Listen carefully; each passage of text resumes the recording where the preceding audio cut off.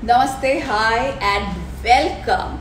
This is our second last in the series of Doctors for Good Health. And today we are talking about a topic which is extremely close to all our hearts and has gotten really close this time to our hearts.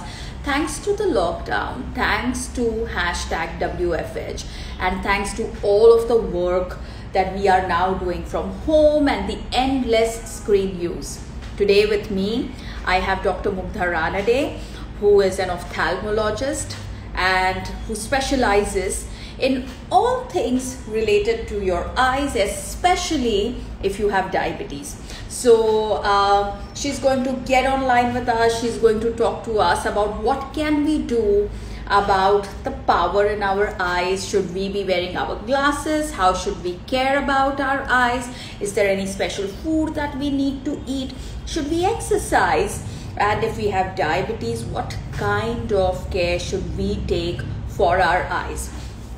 So Doc, I can see you live on the screen, and I'm going to be sending you an invite. When you see it on your screen, just click accept. All right, so I have sent that request to you, and I'm going to be talking to you shortly. Oh yes, I read that. Dark circles, glaucoma.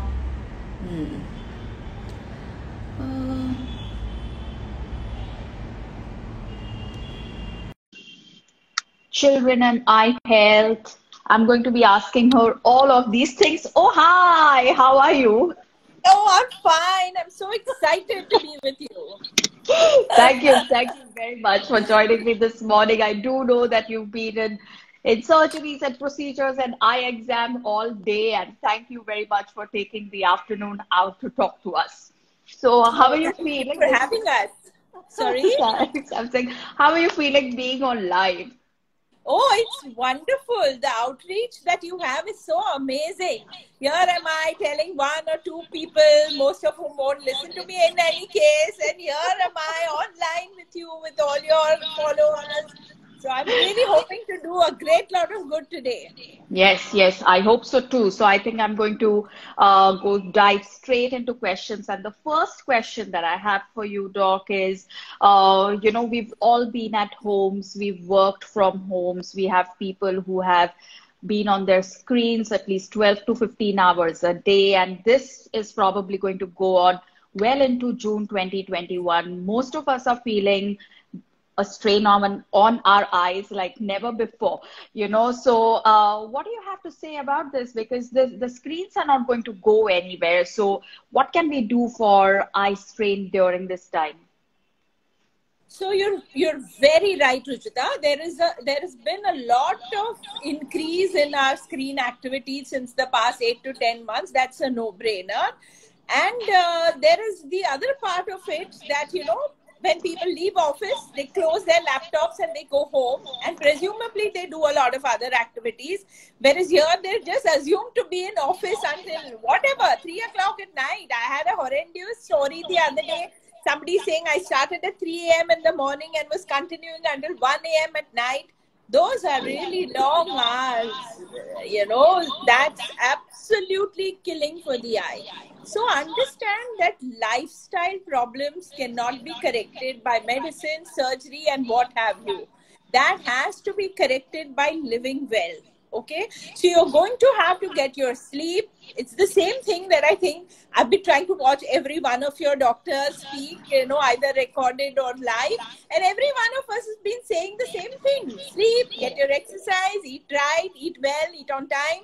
And that's how you will prevent all this from happening, So one of the misconceptions I would like to clear is where people say we shouldn't step outdoors. So COVID pandemic, first few days of lockdown aside, nobody is preventing you from going outdoors. Do go out, do exercise. It's good for the eyes. Now, why am I saying that? It's good for all of you, the whole of you. You know what? I've told you this before also, that the eyes are just part of your body, and whatever is good for your entire body is going to be good for your eyes. But specifically for the eyes tend to focus on near objects, on your table, on your chair, on your wall. So no matter how big your house, you're not going to get a kind of infinity relaxed space within indoors. So you're going to have to go outdoors for that. So do go outdoors. Certainly wear your mask, but actually out of doors is the safest place because of the sheer air dilution. There's so much air outside that for your one COVID virus to come and attack your little nose is, highly unlikely outdoors, and much more likely in closed spaces, much more likely in an AC space. So keep your windows open, stare out of your window at the distance. Take a break from your screen. The important thing is anything that you do for the longest amount of time begins to get boring, repetitive, and it's definitely damaging. You got to change. If you're sitting, stand up. If you're sleeping, sit down. If you're on your screen, take a break, look out of your window. Okay, do you have any, any more specific suggestion for that? Like, how often should I take a break from my screen? So there used to be, I don't think anyone in the younger generation is ever going to follow this, but there used to be what we call the 20-20-20 rule. Okay. So if you've been on the screen for 20 minutes, take a 20-second break and look at 20 meters away. So, look out of your window and look at trees in the distance, or a lamppost if you don't have trees. That's unfortunate, but if you don't have trees, look at the lamppost. But look 20 meters away. Don't look at your screen, which is, far closer, within a meter of you. So definitely try and do that. That's the 20-20-20 rule, which sounds horrendous because these guys are just glued to their screen 3 hours at a time, and they say, what is this, every 20 minutes? So I used to tell my patients, put your screen on a blink.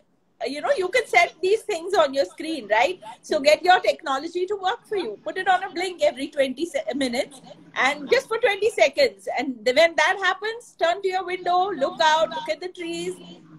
It's a relief for all parts of your body. Even stand up. So like you're always telling us, sitting is the new smoking. So stand up, look out of your window, stretch your muscles, stretch your neck muscles, and then get back to work. Well, this is really nice. This is very useful. This is easy to remember. 20-20-20. I think it will stay with all of us now, Yes. now that we've heard it from you.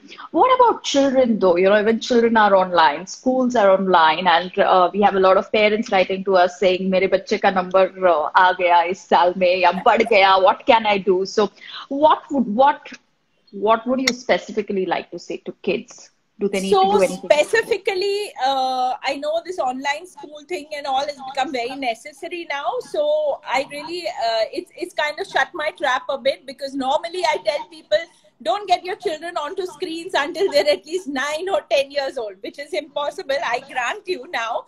But this is, that's the trend that you should be thinking along. Then you would restrict it quite a bit more than you're already restricting it. So this is something that I have even put up a video online. I went to one of these playgrounds where you have this wonderful jungle gym outdoors, and I keep telling people, like, where are your children? Why aren't they on this? Why are they at home playing a game on your mobile screen? So for an eye to develop normally and well, children need to be outdoors. Again, the same principle. When your eye is totally relaxed is when it's developing normally. A lot of myopia is created by, children it used to be created because of reading, a lot of, that used to be the near activity. But ultimately, even reading was pretty much restricted. Nobody could really read hours on end all day long as children are on their screens nowadays. But now screen is the added disadvantage of having your light go entirely into your eyes. So this is something that we used to be told when we were kids. I don't know if you heard it. I guess you also must have. That the light should fall on your book or on your reading material, right? But what happens with screens? A simple thing for people to understand is that this light goes directly into your eye. And because it goes directly into your eye, it causes your retinal cells to work harder, causes them to tire out faster. So in general, degenerations and all will happen far more in this generation than probably it happened in ours. Okay, okay. You see that, and you would attribute it to the screen use, is what you're saying. Yes, yes, a lot of things. See, generationally, a lot of things change. In fact, I just read somebody yesterday, one of my favorite authors, in fact, Bill Bryson, who says the worst thing for health was agriculture. So, every step that civilization takes, it goes, a little bit against what we used to be. Remember, and actually, I don't think this is something that people realize. Our body was designed for about 2, 3, 4 millennials ago, when we used to just walk around in the jungle, forage all kinds of different food stuff. And when we started concentrating and growing only one thing and settling down is when all the degeneration started. We got shorter in height. We started getting, teeth degeneration, eye degeneration, chasma, sab aa gaya because we settled down. So every single step into civilization is taking us away from the way our body was designed to be. All right, now that you said chasma aa gaya, a lot of people have questions about it. Yeah. Yes. कि अगर चश्मा आ गया, तो then should you be wearing it at all, or should you be quickly removing it when other people are looking at you? So what's the whole deal with a chasma? Is there any specific age at which I should compulsorily go get an eye exam? And if I do get a chasma, should I wear it? So if you do get a chasma, please do wear it. Okay, I thought of a wonderful joke. I'm going to crack it. I think both your clients and my patients invest emotions in a number. Now a number is not emotionless. It doesn't mean anything. Yeah, so if you're 64 kgs, but I want to be 59.5, is just the same as मेरा तो last time 3.25 था, अभी 3.5 number कैसे हो गया? It's an emotionless figure. Numbers do not mean anything. What means the world is your function. How are you, like you say, how are you moving? How are you carrying yourself? In the same way, like I say, how are you seeing? If you're seeing well, then you may have a -7 number or a +7 number. I don't care. It's an emotionless thing. You wear it, it's like fill it, shut it, forget it. In the same way, you get glasses, you wear them, you're seeing well, that's it. Forget about them. Okay? So this is something that we're always seeing. How you see is far more important than how you look. You're off from the mirror, you can't see how you look, but what you're seeing is what is going to take you through life. And today lifespans are increasing. You want to go to your 90s? Sure you do. But you want to go there with everything working. So you want your eyes to work, you want your ears to work. So when kids get glasses, please, for God's sake, make them wear them. I'm going to tell you something very interesting. 30 to 50%, nobody ever knows for sure, of your visual cortex, of your cortical fibers, that is the surface of the brain that's processing your information. 30 to 50% of those fibers are visual fibers. Okay. Wow. Your optic nerve carries roughly about 1 million to 1.5 million fibers. Your auditory nerve, roughly about 30,000.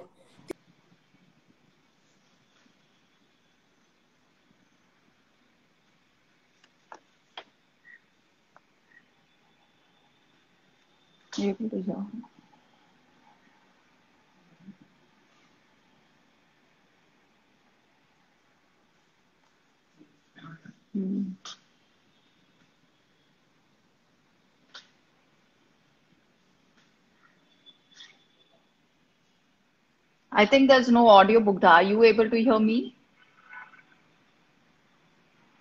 Check on your mute. Did you press mute?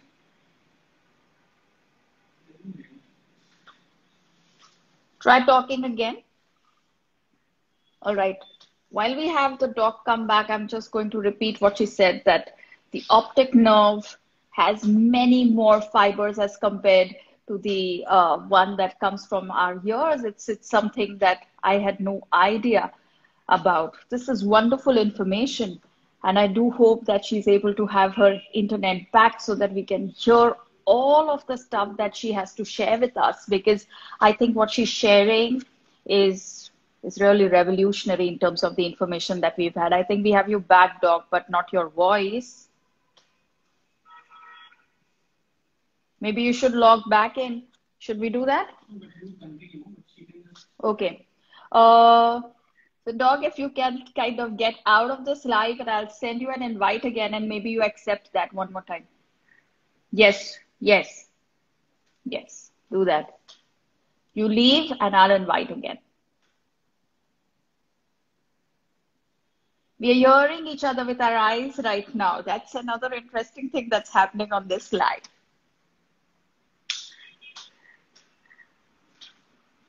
Okay. So she's gone, but I'm going to call her back.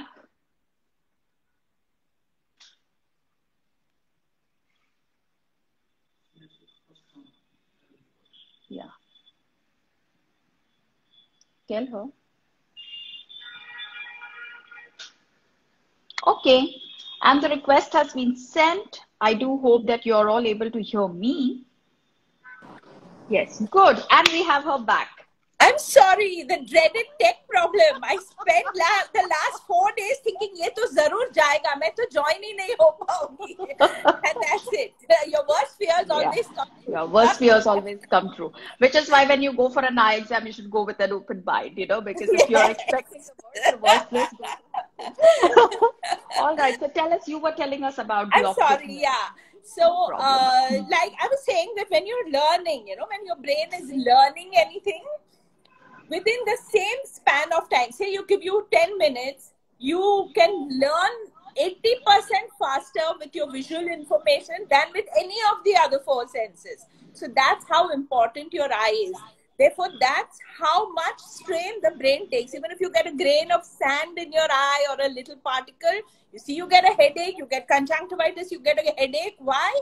Because the brain is paying that much importance to your sense, and it's got so many fibers just trying to make the eye work well. So if your eye is not focusing well, all your energy, and the brain uses a hell of a lot of energy, even more than muscles, you know, it uses a lot of energy. So your brain is going to spend a lot of energy just trying to get that information, trying to get it in a good way, you know. Say you have a number only in one eye, okay? And you don't have it in the other eye. Now the person walks around thinking, "Mere ko to acha dikh raha hai," because that other eye is functional, right? That's another thing. 90% of the work can be done with one eye alone, but you lose out on the quality of information. Depth perception and the way objects look in 3D is a construct of our brain, not of our eyes. And it requires 2 eyes to give you that information. Therefore, if your one eye is hobbled and you feel like, why should I wear my chasma? Only one eye needs it, the other eye is seeing well. But no, you're losing out on things, and then you get what is called a lazy eye. So it's like an old camera, or, you know, one of your old phones whose camera has got spoiled, and you just put it aside and not bother about it anymore. That's what happens when one eye has a number. So whether you have a number in one eye, 2 eyes, at whatever age, but especially for children. Why we're saying that is, developmentally, if you're hobbled, if you have, you know, not developed properly, you cannot correct it once you're an adult. And here we mean the adult as in 12 years old. So children's eyes should be corrected as soon as they develop a problem. The earlier, you know, you correct that, the better they have, you know, they're less sensory deprivation and therefore less problems in developing. Good. Thank you. Thank you for that. And, you know, that really makes a lot of sense. So what about adults, you know, what about the reading glasses that one gets? Because I've seen a whole lot of people saying, yeah, reading glasses पर अभी मैं अपना phone पे just font बड़ा कर देती हूँ, so I'm able to read. So you know, this whole adult vision or vision deficiency or whatever that it is called, is there any age at which I should compulsorily go and get an eye exam? And if I must get an eye exam, where should I get it from? From my local chasma guy, or should I actually book an appointment with an ophthalmologist? Okay, so here I just want to mention about the kids also. One thing I forgot was the age. Like at the age of roughly about 7, 9, 11 and 12 is when you should be giving your children the eye checkup just to check that their eyes are developing without a number. Sometimes schools do this, which would be a very good initiative, but you can't depend on that. So ideally, you go to your ophthalmologist and get your child's eyes checked out. Okay. If say you've reached the age of say 18, 20 without a number, mostly for the next 20 years, mostly I say, because nowadays, because of digitization, some amount of eye strain and a small number might come even in the interim period. But the main age then would be 40. So roughly around 38, 39, 40, that's when you should go and get your eye checked up. And ideally, you should wear progressive glasses because, people get these reading glasses and then they do this all the time. Now, the way the eye moves, the eyes have about 15 to 20 what we call saccades in a second, which means they're just going on and moving all the time. Every time you look into the distance with the eyes, with the reading number, you're using the wrong number to look at the distance, right? So that will cause you problems. That's why progressive glasses is a great invention, and you have to get adjusted to that, adapted to that. Now, what do I mean by that? So let me start by saying the eyes don't see actually. The eye is just a camera on which something is printed. It's just like saying your film can see. The photograph is printed on a film. Does the film see? No. So just that way, your retina doesn't see. The image gets printed on it, then it gets transferred to the brain, and the brain constructs an image. Okay? And to prove that to you, I can prove that to you. All of you can see it right now. Say you close one eye and you put a finger in front of the other eye. Keep looking straight and move the finger sideways. Don't move your eye. Keep your eye straight and move the finger sideways. At one point, you will find the finger disappearing. That is where your optic nerve is, because there are no retinal nerve cells on the optic nerve. Okay? And because there are no, so it's like this. Your optic nerve is entering the eye. Here, there are no retinal cells. So this is what is called a blind spot in each of your eyes. Then how do you not go around seeing two big holes in the world? That's because your brain constructs and, kind of makes the world in that part. It's actually, like a fantasy. It's actually making that thing. And in fact, there are syndromes where somebody is injured and they actually start hallucinating or seeing things in that part of their visual field which is actually absent. So wow. That's the thing to remember, that it's your brain that's seeing things, and adaptation to anything in the world takes place in the brains. So therefore, you are going to have to just tell yourself and be patient, and your brain will adapt to it. Indian women are very easy to explain this to. I tell them, like, look, when you first wore your sari, could you walk 2 steps? No, you couldn't. I'm sure you couldn't. And yet we're all of us seeing these wonderful women who run and catch trains, right? In saris. You see them and you're like, wow, that's, I recently saw one of these girls go viral on Instagram. Yeah. Doing some hoop thing with the sari on. Correct. So you can do anything, right? The human being can do anything. This is just getting adapted to a pair of glasses. Come on, it's not such a big deal. Don't make a big deal of it. Well, everyone says, but then the glasses are very expensive. 35,000 for a pair. I mean, do you think it's worth the investment? Because I remember you once saying that, the brain can adapt to everything, even to like a blurred vision. And then once it adapts, it no longer looks like the blurred vision at all. So, absolutely. Yeah. Yes. We get adapted to being as low functional as you please, You could be very low functional and you'd be still going around thinking, oh, I can see everything, until someone points to that and this, you say, what is it? There's nothing there. I can't see Rujuta. Is there a Rujuta here? So it's like that, You get used to being low functional, but do you want to be? Correct. You have this lifetime, and no matter how much Vedanta promises it, you can't possibly know whether you're going to have another lifetime to correct the mistakes of this. So enjoy this, no? Enjoy this, the world, and the only way you enjoy it is when you see everything crystal clear and sharp. That's when you enjoy the world. So it's worth spending the money on glasses. It is definitely, vision is priceless. I keep telling people your eyes are priceless.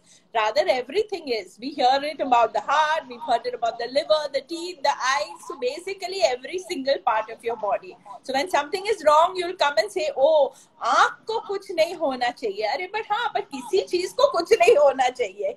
Correct, correct. That brings me, to one of the areas that you specialize in, diabetes and eye care. Is there any protocol that one needs to follow if one has diabetes? First of all, as a diabetic patient, are my eyes actually at a risk? And are my eyes actually at a risk if my blood sugar is well regulated? My blood sugar is well regulated with medicine. Should I still bother, or are my eyes still at a risk?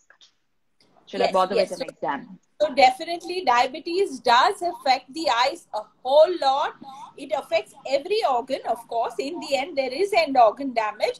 But the two organs that get fastest affected are kidney and the eye. And in the eye, the amazing thing about the eyes, Ruchita, you must have heard this poetic thing that eyes are the windows to the soul. You can see the love reflected into the eyes and all. The amazing thing is that eyes are windows into the body. The pupil is a diaphragm, is a curtain that can be dilated. You hate that. But when I dilate your pupils, I can look into your body when it's live, kicking, you're awake, conscious, and I can still look into your body and see every blood vessel on your retina. And when I do that, I can see what it is doing. Is it leaking, which is what happens in diabetes? Is it pumping nicely? You can see your veins pulsating in your eye. And when you can look into a live organ in its perfectly functional shape and size, then you know exactly what's going on. So a lot of diseases can be diagnosed simply by going through the dilatation test at the ophthalmologist's office, which is why you must go. Now we come to your original question, to an ophthalmologist and not an optician. They are frankly not that educated as far as the eyes are concerned. They're after 10th or 12th standard, they just, train sometimes to do the number. They might do a good job at that, but they have no knowledge of the diseases of the eye. Whereas when you go to an ophthalmologist's office, he will dilate you and see the retina of your eye, see your eye pressure. A lot of times, things like what is going to happen next to a diabetic can be predicted by looking inside the eye. So cataract, retinal problems, they do happen in diabetics, and other problems like glaucoma, vagera, they are associated with diabetes. What we mean by that is whatever is the metabolic abnormalities that cause any of our metabolic syndromes, they are reflected in a multitude of ways in the body. So we keep saying fitness, and all of us have now begun to understand that there's a musculoskeletal element to the fitness, no doubt. But real fitness is having your blood coursing to every part of your body very well. Okay, and of course we know the way to do that is to eat well, to exercise well, to sleep well. But this रुकावट जो होती है in your blood flow, this is what causes end organ damage. So all the damage is caused by that, and moving, activity of any sort really helps you to that. So even if you do have diabetes, one thing, as you say, of course your blood sugar should be controlled well, any which way that you can do it. So in various ways. Don't say, okay, I'm taking my tablet. That's not it. You need to move. You need to see that you're eating well. You're eating at good timings. You need to see that you're sleeping well. And you need to be moving. So something that puzzles people is, where did my mother go to the gym? But she was fine and healthy. But understand what her life was. She had a more peaceful life in terms of she was not, she didn't need to prove herself in the outer world. She was happy with home and family and all that. She cooked for herself. Almost 99% of the meals that your mother ate were probably what she cooked for herself. And she moved all day. She used the big stone grinders and, ground spices every day with her own hands. And everything was, sit down and like sort of more active. So much active. activity, so much activity. Gym to kuch bhi nahi hai, that much activity. So that Correct. is why, you know, the absence of instant calories, the presence of a lot of mechanical work to do, eliminated, their lifestyle was different. You understand that ours is different, and therefore you have to follow specific rules of exercise physiology or food physiology, and that helps you to maintain your fitness. Right.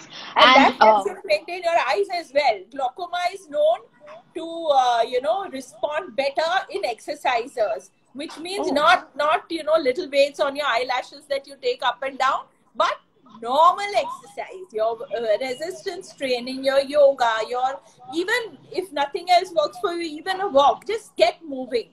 The best correct. thing is the thing that gets done. Yeah, true, true. Well, there are questions about laser or LASIK, should one consider doing that? And are there any long-term side effects? What are your views on that? Should one bother getting a laser treatment done for the eyes? Yes. So the fact here is that I have a lot of personal bias. It's personal, not as a professional, against this.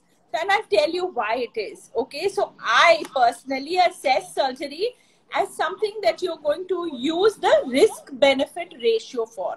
Okay. So what is the risk of not doing a cataract surgery? You will eventually start seeing less and less in the eye, and then your function becomes lower and lower. So why would you wait until you go blind and then do it? Because you're living for that many years with a low function. Therefore, the risk of not doing a cataract surgery is eventual 100% blindness and living with low function. And if what is the risk of doing the surgery? Some complications can happen, and you may have a problem with your eyesight anyway.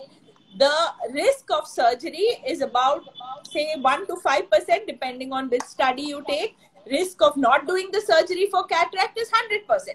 You are eventually going to go down that path anyways. Okay. So whenever you feel your function is lowered, we would advise you as a doctor, go and do the surgery. Now take spectacles. What is the risk of wearing spectacles for the rest of your life? No risk, right? Nothing. Yeah, Yeah. no risk at all. Benefit he benefit है. The one I always say it's the one treatment with no side effects, right? Yeah. But people do think they have side effects, and that is always cosmetic. Again, like I say, how you look versus how you see. All right. Whereas doing the surgery, as in any surgery in the world, it's a very good surgery. It's great in the correct hands with the correct machine. But as in any surgery, there are always chances of complications happening. So if I am a person who works primarily, like me, I'm a surgeon. I work primarily with my eyes and my hands. Why would I risk that even 1%? I wouldn't, right? So I wouldn't do it because this is what I work with. So I don't want to take a risk on that when I know that the alternative, spectacles, is no risk at all. Okay, so Correct. that, remember, is a personal choice for the patient to make. Ki nahi baba, I cannot live with glasses only. I will take the risk. So go ahead. Okay, because the surgery itself is not so bad. The important thing is, what is the philosophy behind the surgery? Everything has a philosophy. You need to think. And when you go in for any cosmetic surgery, you need to think, what is my philosophy? Is this so necessary for me? And then you take the risk. Then it's your risk to take. Whereas any functional problem, it's the doctor's risk to take. Okay, if you don't do it, this will be the problem. And this problem is whatever, 80%, 90%, 100%. So you have to take it out. And then that's the doctor's decision to make. Whereas LASIK surgery is the patient's decision to make. But when you're very, very certain that this is what you really want, okay? And again, you should do it when the children are completely grown. That is, in girls, roughly around 22 to 23. Boys usually a little later, 24. And their number shouldn't have changed for a year or two. Then you know it's stable, and you're not going to have to go in and do repeated surgeries because the number changed again. Okay. Correct. So these are the things that, and it's completely your decision to make. So I'm telling you, just personally, just for myself, not a professional opinion, that I wouldn't do it for myself, because for me, eyesight is very important, and I wouldn't risk it for something that has no risk if I don't do it, you know. Right, right, I will right. touch my body surgically only if there is a risk of something happening to it if I don't do the surgery. Perfect. Well, very nicely explained. Thank you so much. That was brilliant insight.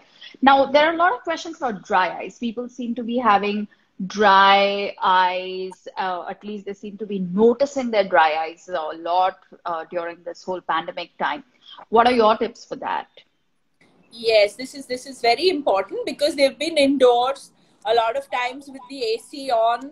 AC is Mm. extremely drying and dehumidifying. Then they've been on screens, as we've already talked about. So you get what we call evaporative drying out of the eyes. That is, the tear film just tends to this thing. So the reason is because dry spots are created on your tear film, and this is because you're not blinking enough. Okay, when you look at a screen, you're looking, and you don't want to miss a single moment of looking at Rujita. So you're like, like that, and you're not blinking at all. The thing is, you're not blinking, your tear film doesn't get spread. Okay, so your tear film is not a strong layer that just stays there. It needs you to blink often to do it, to spread that tear film. And when it's not getting spread, that's what happens then, is that you get a dry eye.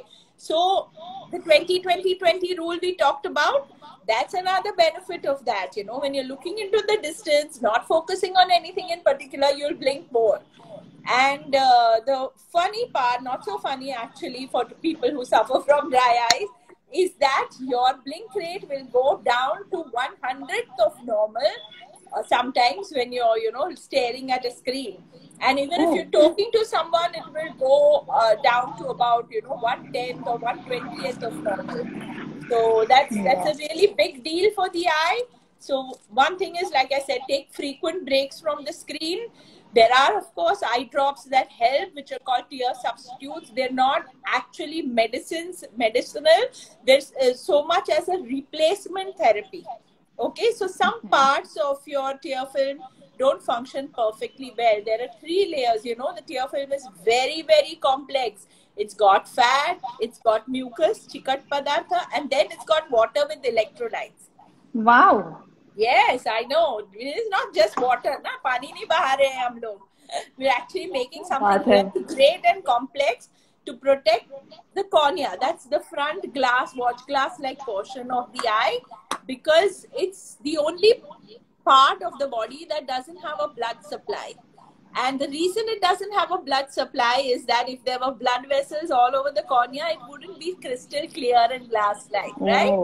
So it needs oxygen also from the air. One of the parts of our body that directly tries to access oxygen from the air. Wow, That's a wondrous organ, actually, if you actually break it down. Wow, that's really interesting. That's great. On the other hand, some people are having really watery eyes. They're watering all the time. That's just an advanced version of your dry eye. You have an irritation, you blink, and then what does the eye do? It possibly has a problem, say,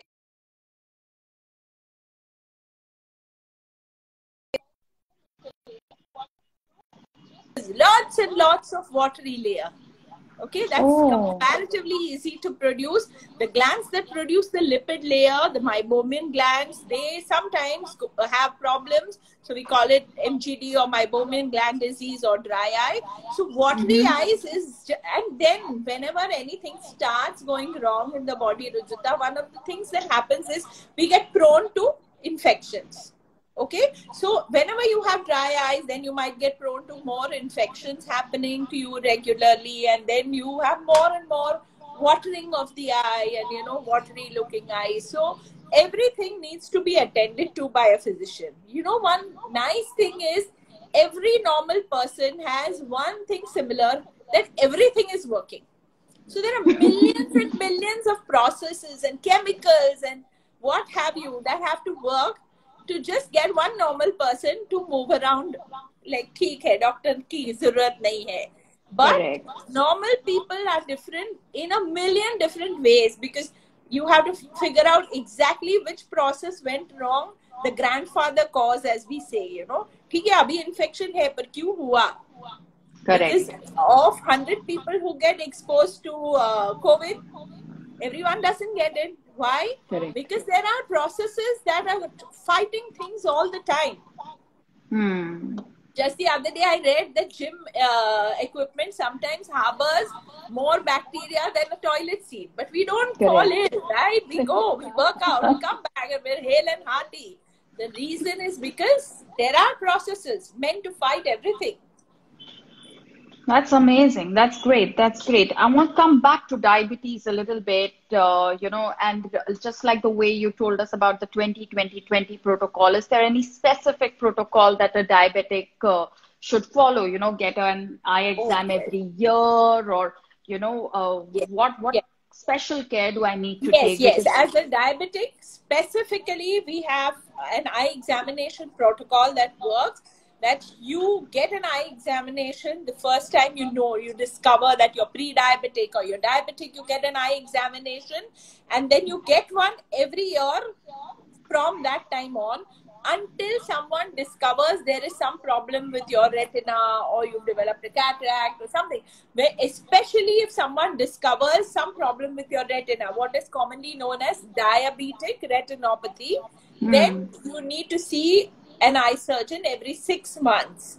And once you have been treated, there are several treatments. One is an intraocular injection, an intravitreal injection, or there is sometimes laser treatment.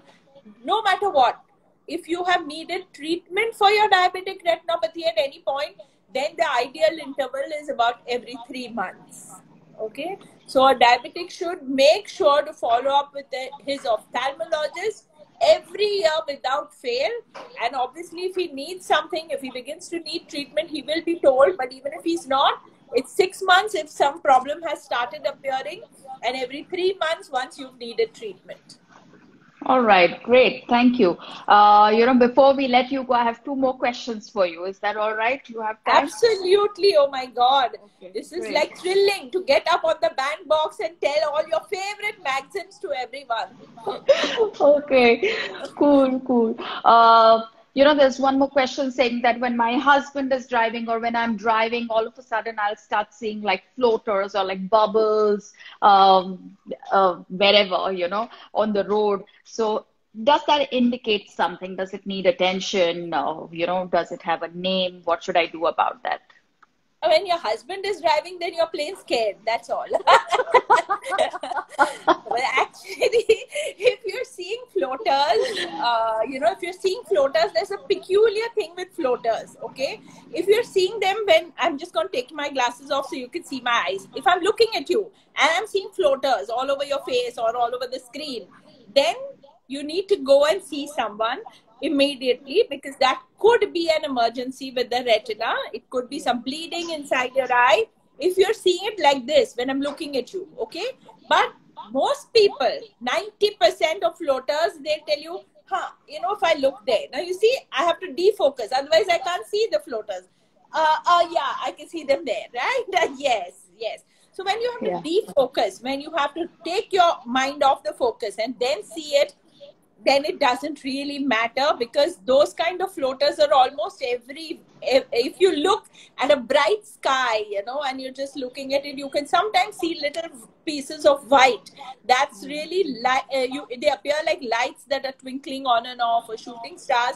That's your white blood cells traveling through your blood vessels that you can sometimes see. But more importantly, in your vitreous is a gel. Okay, it's a jelly that's filling the inside of your eye. This is the inside of your eye. So this entire big cavity is filled with gel. Wow. And as you age, this jelly is going to, turn watery. So it's like whatever was in your umbilical cord when you were born, that similar kind of jelly is filled into the eyes. And then it's lasted until 50, 55, 60 years, and it starts getting liquefied a bit. And then the pieces of gel that are floating through the liquid, that appears like little flies or worms, or sometimes it's attached to your optic nerve in a form of a ring. that ring gets detached and you see it actually as a ring that's floating in front of your eyes. But remember, this floater, which is a normal floater, which you don't have to touch, is something that you see when you're not focusing. Say you're reading something, you're not going to see it on top of that book. You're looking at someone, you're not going to see it on their face. You're going to see it when you defocus. So, though you should see someone, if you suddenly start seeing floaters, the kind that you see when you're defocused are not dangerous. If you see them when you're focusing on the object of your vision, you have to see someone right away. That could be something dangerous. That's really nice. I mean, this is information that I think most of us never really had, and we've always wondered what floaters are. But this is very specific, and this is extremely useful. I think it can prevent, emergencies or loss of vision in the long run. What about cataract? There are questions saying, can I prevent a cataract? Are there methods to prevent a cataract, or will I compulsorily have a cataract if I live long enough? So cataracts, yes, long enough, possibly yes. So cataracts are, again, your lens, the lens of the eye is made of protein, again like egg albumin, it's here right behind your cornea. And this, just like, I'm going to get gruesome now, just like you put an egg on the tawa and the, transparent albumin becomes white. That's exactly what happens when life fries you up. So when you out in the sun, or you're not eating well, sometimes right in the womb, if your mother hasn't eaten well, that protein can be denatured. So yes, even children very rarely can have cataracts. All right. So cataracts eventually possibly occur because, like I'm fond of telling my patients, your body is eventually going to degenerate and you're eventually going to die. It might happen at 120 years old. You might be a biological outlier and really exercise and be active and eat well, and then you live till 120. 10,000 साल के तो नहीं होने वाले हो, है ना? So everything has to degenerate eventually. If you live long enough, it depends on what organ is going to go first. And most doctors are always hoping कि heart पहले जाए तो अच्छा है. You don't want to live on with the heart that's pumping merrily and everything else that's gone, right? But cataracts can happen if you've lived long enough. Prevention to a certain amount, again the same thing that we're saying, eat well, sleep well. It's getting boring almost how consistent we are. So consistency in your lifestyle is the key.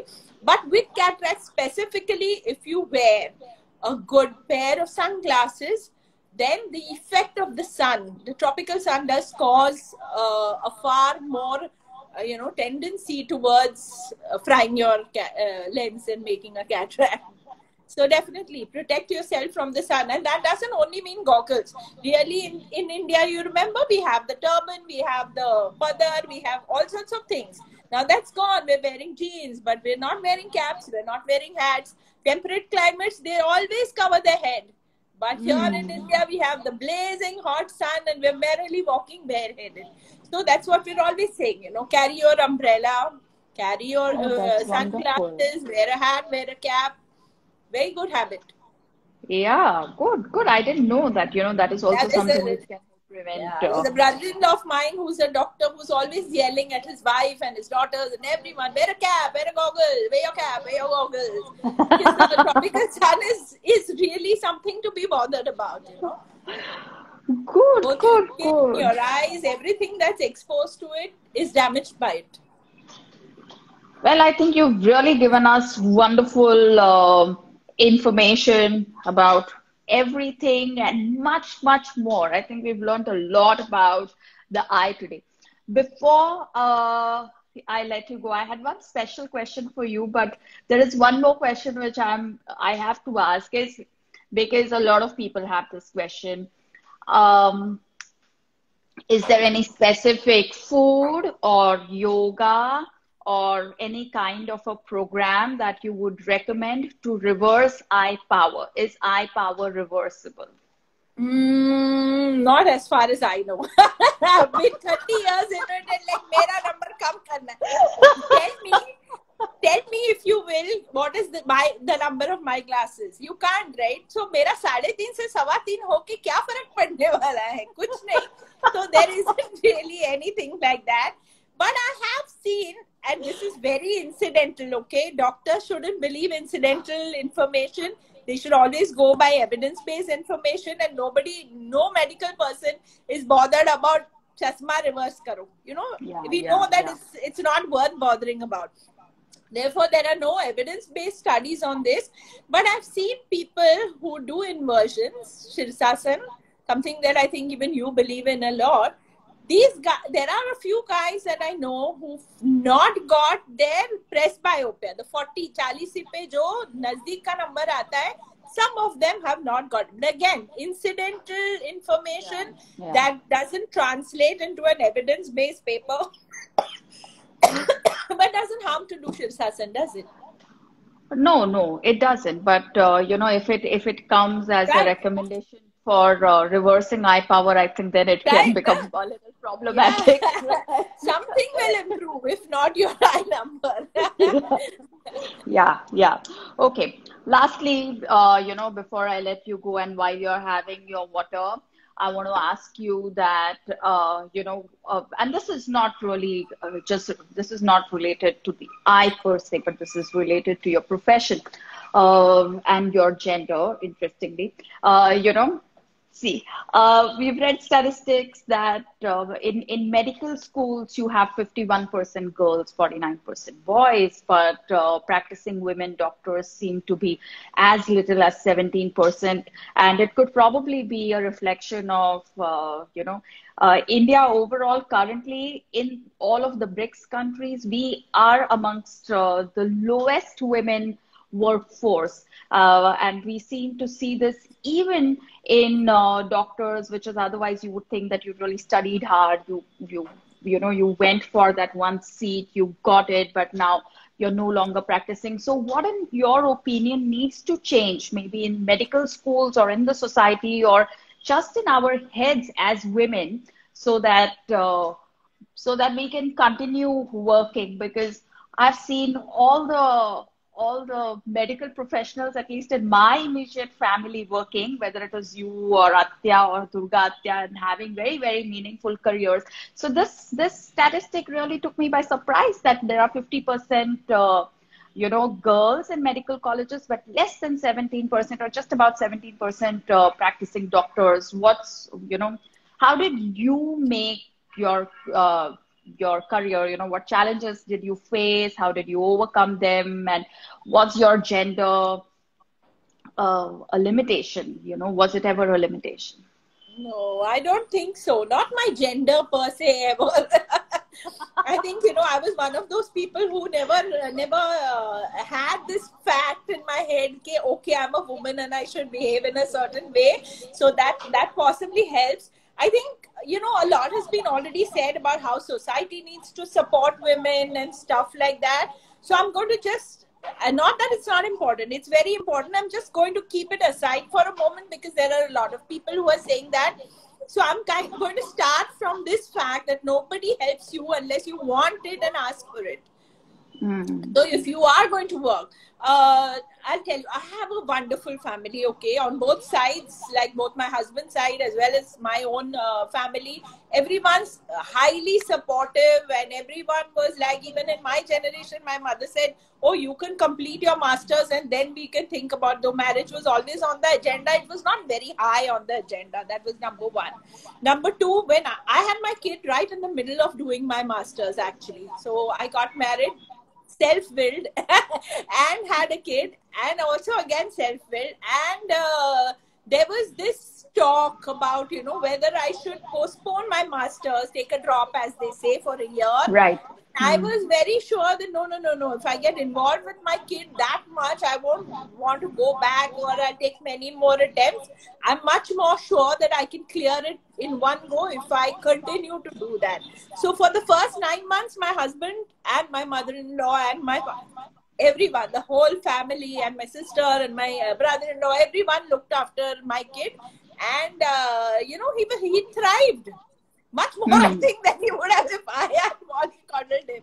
So he did really well, and he's a happy social character even today, 30 years on. So that's really good. So I think what we need to do is why do we put our competitive, aggressive side aside once we've got that coveted medical seat or that coveted master seat? Why don't we take that forward in life, We need to be, it's a modern society. We need to relegate all these things like, the mother is the caregiver. Yes, sure, she is, but so is everyone else. And that's not just the father, everyone. The in-laws, your own, the grandmothers on both sides of the family, and maybe, plus in India, we're so lucky. Think about it. We have cooks, we have maids, we have every which person willing to help us, and so many people needing those jobs, right? So spread the money along. Like, you're making money, give somebody else a big portion A of job, it. yeah. Yes, and they do it willingly, they do it happily, they're nice about it. And then you could, as a doctor, you have the loveliest job in the world, because you can take your own clinic hours. You can decide. My daughter changed her school timing 3 times during her entire school. Like 1 to 4 was something else, and then 5 to 8 was something else, and 8, 9, 10 was some other timing. And I changed my clinic timing every time. What happens? Maybe you lose out on a couple of patients. No problem. Why are we, we don't want to collect each and every patient who wants to come to us. If they are not willing to adjust to our timings, okay, fine. There are many other doctors, right? And also there are many other patients, those who value what you give them specifically. And every doctor or every individual gives something else, like I talk a lot. I talk like this to almost every one of my patients. So you can imagine. Now, some people get bored of that. I mean, they just say, "Kitna bolti hai? Chasma de do aur jaane do." And there are others who, just yesterday, in fact, somebody said, "I need to give you a feedback. Nobody's given me this much time and attention." So it's like that. You are giving something, and a particular patient wants that. So he will come back to you. He may even go to 3 other doctors कि यार ये तो 8:30 बजे रात को 10 बजे मिलती नहीं है. 8 o'clock I'm like, goodbye, Ram Ram, I have to go home. Even if my kids are grown up, I need time for myself. I like to do 110 things. So you keep your timing. You're very lucky in this profession कि you're not employed by a corporate, and you are keeping to your own timings, and you have to have some amount of, initiative. Get a place for yourself, run around, get the municipal permissions. Yeah, sure, it's difficult, but what is not in life? Yeah. Life is complex. Deal with the complexity. So Awesome. I think that women should deal with the complexity. Yes, people should help them, but they will help only if you ask. Only if you say, "No, I want to do my masters on time. I want to have my clinic hours," even if it's like only morning clinic. There was a standing joke in my family that I used to practice 8 to 10 in the morning and 8 to 10 at night at one point in my life. You do whatever it takes, but you don't lose your edge. Keep your edge. Awesome. That's really good. And I'm sure that's going to help a lot of students out there who are thinking about how to go about their practice. Lastly, does hair dye affect eyesight? I really don't think that's fair. So I'm a colorful character. I love color. And I have used color in all its different formats all my life. And it hasn't. No, it can cause allergies. Any chemical, which is why, in fact, people ask me about this also. I'm just going to get some non-medical stuff in. The reason I stopped coloring my hair is I thought, we avoid chemicals in so many formats. So why use this one? Why do this every, 15, 20 Few days, months. every month? Yeah. But that doesn't apply to something. Anything that you do once in a while is not harmful. Remember, the balance is here.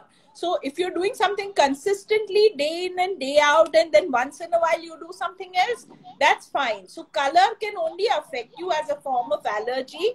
In other ways, it does not damage the eye. So if you get an allergy, and some people get a very severe allergy, then yes, then it can affect the eyes mildly, the skin much more. Good. Thank you very much. We've gotten that was very naughty of you, huh? That last question. That's too many questions for you. This really wasn't my question. At least for the last 30 minutes, I haven't asked you any questions. That is my own. Like I said, we had more than 200 questions on ice the minute we posted that story of yours. So I think this can go on Happy. I endlessly. really hope I help people. Oh, I think this was very, very helpful. So thank you so much for spending this time with us, Doc. It's been Thank you very extremely much. insightful and really allowed us to learn a lot. The next time I think about a cataract, I'm going to think about an egg breaking and, on a tawa and turning into an egg. That's nice and easy to remember. So thank you so much for everything that you've shared. And have a good day and Merry Christmas and a Happy New Year to you. Yes. Thank you. Merry Christmas and Happy New Year to you and all your listeners. Thank you very much for this opportunity. Thank you. I'm glad we could do this. Thank you. Bye. Bye.